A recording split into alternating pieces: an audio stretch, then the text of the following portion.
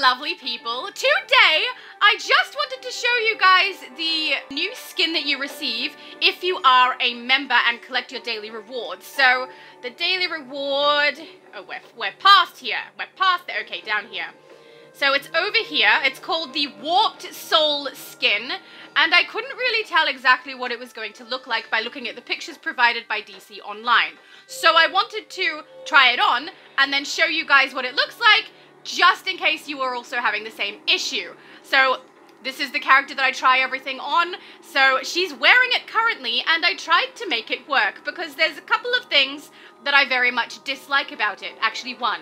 There's one thing that I dislike about it, and that is the face. So if we remove the mask that I put on to make this work, which was Classic V Domino is what I put on. If we remove it, what is going on here?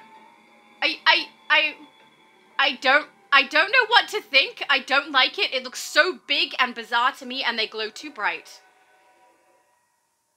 I don't like that. So I like putting a mask on it to make it work better, but that I find really, really off-putting. Is that the same for anybody else? I don't know. The only times I've seen eyes that look kind of this big is when you have like the ultraviolet eyes, for example, where it's glowing and there's like smoke coming out the side. This doesn't have that, so it's just a large void. A very bright void, but I find it weird. I don't like it at all. So I put on... what was it? That one, Classic V Domino, so that her eyes looked a little bit normal. When she's got the mask on, though, I will say. I do kind of like it. Like, you can see that it's got a lot of texture. It's lighting up.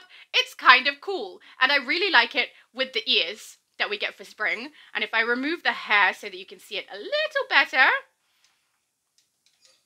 the head is kind of cool, too. She looks a little alien-y, and it's got the light and texture on there. So... I don't hate this. It's a bit of fun. But the face. I don't like the face. I had to put a mask on. I don't know if people are going to agree with me. Is there a time or a place that... Does someone like this? Do people like this, and why? Is it not weird? Is it not a little off-putting? I don't know. I mean, different people have different tastes, so really I can't talk, can I? No, I can't. I should stop talking. But... I don't like the face, but the rest of the skin I think looks really cool. So you can also do what you do with other skins, and you can remove everything so that you can see it completely, which I feel is a little inappropriate, but I don't know. It looks cool, but I realize that it's not meant to look like she is undressed, but I feel like she is undressed, so I'm not a big fan of this.